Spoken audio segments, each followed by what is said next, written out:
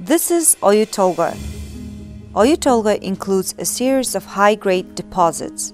Since 2012, we have been mining the ore from just one of these, using open-pit mining. Here, we dig the ore from the surface using excavators and massive 300-ton trucks to transport the ore for processing.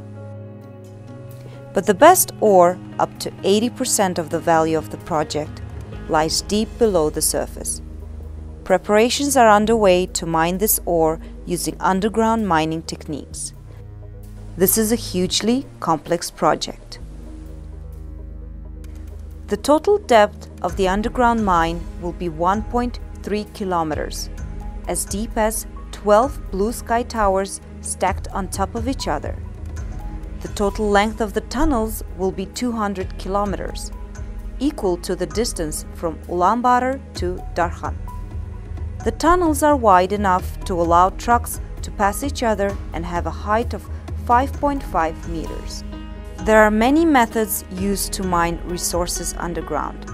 One of them is block caving, which will be used at Oyu Tolgoi. This method is used at mines with large, metallic ore that can be easily broken up.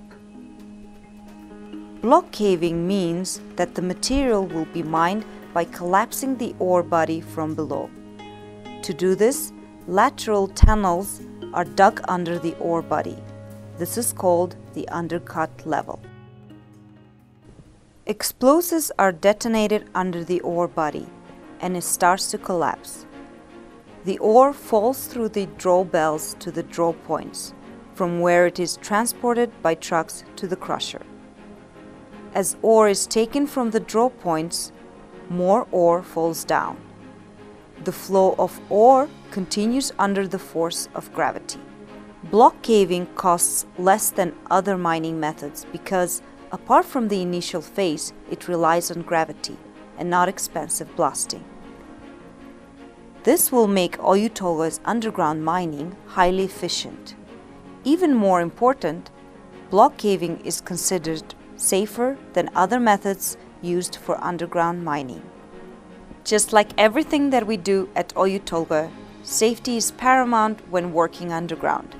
The mine walls are reinforced with concrete to prevent collapse, and everyone working underground will be highly trained and wear protective equipment at all times.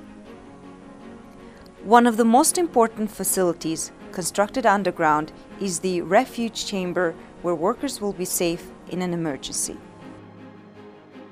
20 other facilities will be built deep underground. Some of these will process the ore, crushing it further and conveying it to the surface. Other facilities will be used to maintain machinery, provide fuel, and ensure that everything is in place to allow mining to continue uninterrupted. The whole construction is expected to take approximately 5 to 7 years and will increase the amount of concentrate containing saleable metals we produce significantly.